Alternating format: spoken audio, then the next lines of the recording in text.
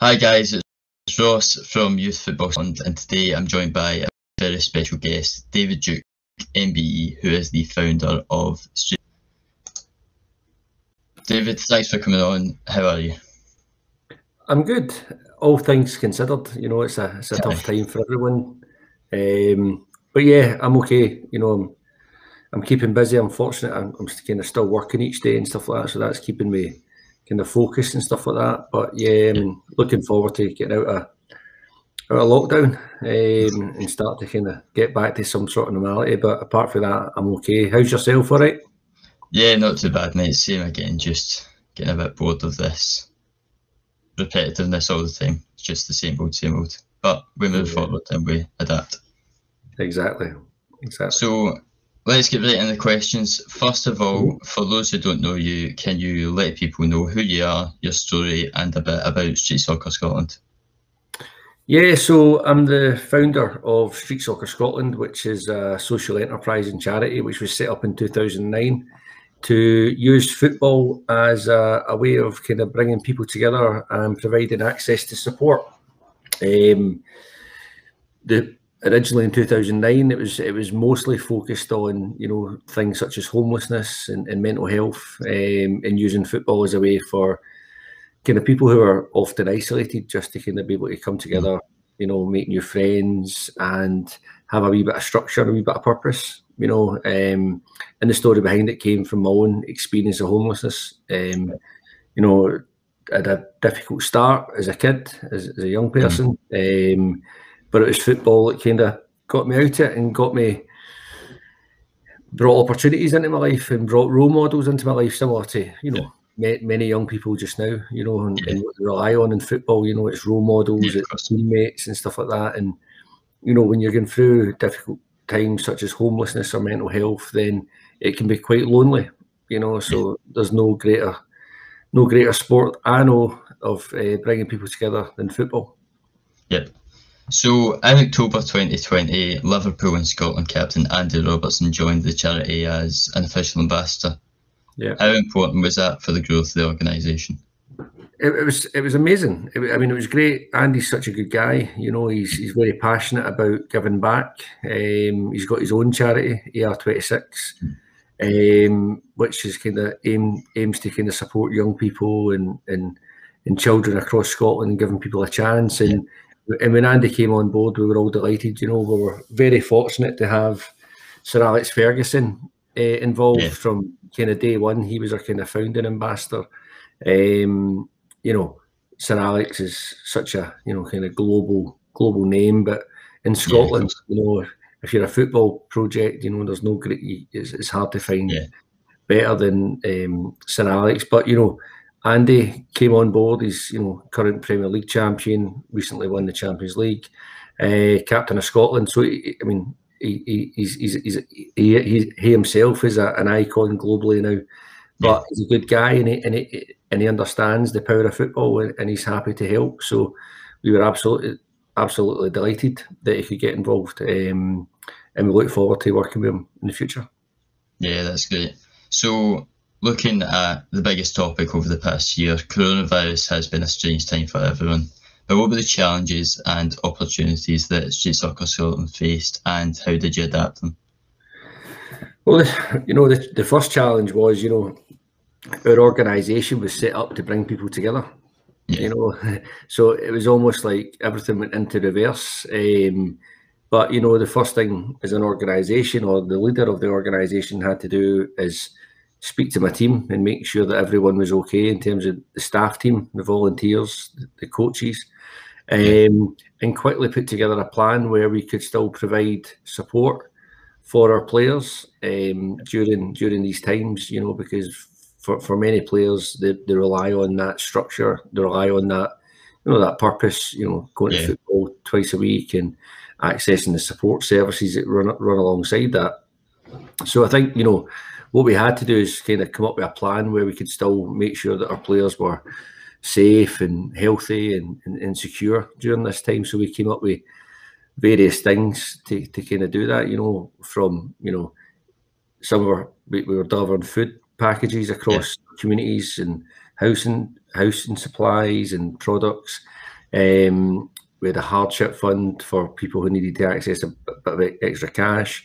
Yeah. And then we created a series of online sessions, you know, and chat sessions and one-to-one sessions and stuff like that, just to kind of keep people connected. And as I say, as you know, as many people will know, you know, everything's been changing so much over the last year. You know, we went from kind of non-contact sport, which was good in the sense that at least we could get people back onto a pitch, albeit without playing the actual game. You know, we could do drills, we could do fitness and all that, and then working in smaller groups. So we've just tried to be flexible and just making sure that we're there. I mean, obviously we're in the middle of lockdown just now, so every day we've got a couple of different options for players to get involved in, whether it be yoga. What day is it today? Probably yoga sessions and fitness sessions, and we've got chat groups, but then we've got kind of more kind of serious stuff such as mental health support groups and recovery groups, and then we're also trying to encourage people to stay active as well. So we've got Strava challenges running and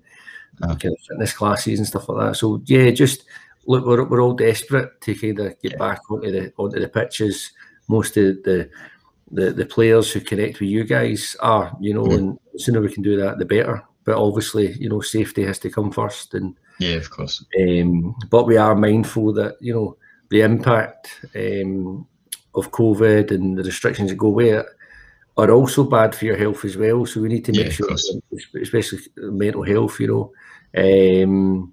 But again, hopefully we can get back out and back playing soon. Yeah, and it looks like you guys have really adapted well. So yeah, that's all you can do. I mean, on the positive side, we've found kind of new ways of working in certain things, you know. So like, you know, our mental health support worker's based in Glasgow, but now he can, you know, because we've been doing Zoom sessions, he's been connecting with players outside of Glasgow as well now, from Dunderland, etc. And this also gives a bit of time because, you know, in normal times, street soccer moves so quickly, right? But there's so many programs running every day. Sometimes you don't actually get a chance to sit down and plan anything. So whilst myself and other members of the kind of team have maybe not as been kind of moving around as much, it's given us a wee bit more time to focus on the future and also try and take on some new projects and looking at where we can go from there. So at the beginning of the year, we started in London, so we've got Street Soccer London down there now. Foolishly starting 2 weeks before a lockdown kicked in, but again, the restrictions are slightly different down there, and it's mostly at young people, the project in London, so it's kind of aimed at 14 to 18-year-olds.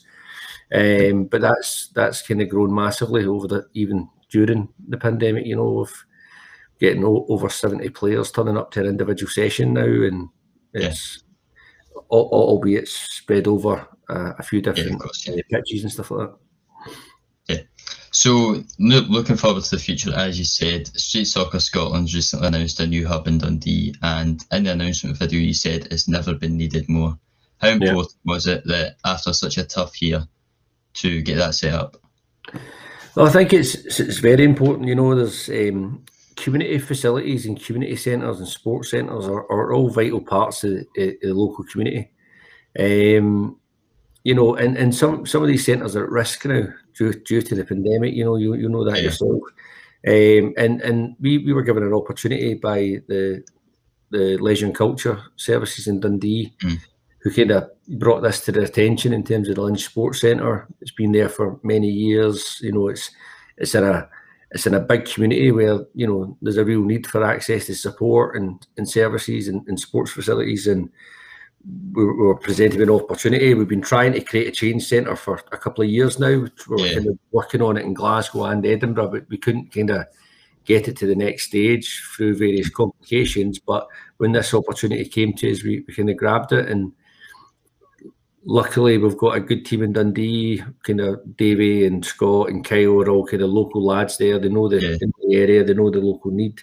And we've managed to source some investment, which will see the centre transform, because you know it's an older centre and it needs a bit of work done on it, you know. But we'll start that work in as soon as the kind of COVID restrictions are lifted. We can get the builders in, and we'll create a new football facility inside it, and a multi-sports facility, as well as a training hub and community hub upstairs. Good stuff. So looking forward to the remainder of 2021, what kind of impact do you think the new hub will have on the people of Dundee? I think it will give people a place to go. I think it's been an isolating time. We've all been kind of very much in our own houses and our own kind of local communities. We've been cut off from everybody, and my experience is, we all need a place to belong. We all need somewhere to go. We all need company. And that's what the change centre will be. It'll be open to everyone. It's not just for footballers. It'll be open there'll be a whole host of kind of opportunities coming out of the centre. From kind of yoga classes and fitness classes, and obviously football will be central to all of it. But we'll try and create a whole host of things that the community can get involved in, regardless of what age you are or what your background is. It'll be open to all. Because, as I say, when everyone's involved, then everyone wins, and that's what it'll be. And actually, if you ask me this question in kind of 6 months' time, it might look slightly different, because what we'll do is we'll engage, we'll work with the local people. We'll find out what people need. I mean, I live in Edinburgh, I live in Leith, and what people in Leith need is very different to what people in Lough need. So it's really important that we speak to people locally and find out, look, how can we make this centre fit for purpose for you? How can it serve you and your family? And we'll do our best to try and do that. Good stuff. So finally, to finish off, what are the aims and objectives of Street Soccer Scotland with the Dundee base and nationwide to make a positive change in people's lives? Yeah, I mean, our tagline is such as positive change through football. I mean, our aim is to kind of reach out to as many people as we can and make them feel part of something using football. And giving people access to support, access to opportunities, access to training, but most importantly, always be there. So we don't want to just kind of appear for 8 weeks and then disappear. We want to be a kind of constant for people when they need us. And as I say, football's our kind of carrot or tool. But it goes deeper than that. We don't hire football coaches. We hire kind of community workers. People who understand people, and people who have a real understanding of some of the challenges that people face. Football runs through everything. Our whole team loves football, of course, but first and foremost, it's just about understanding the needs of the people that we support and the people that we serve. Yeah, of course. I really appreciate you taking your time to come on here, and good luck with all your future adventures and the current Dundee one.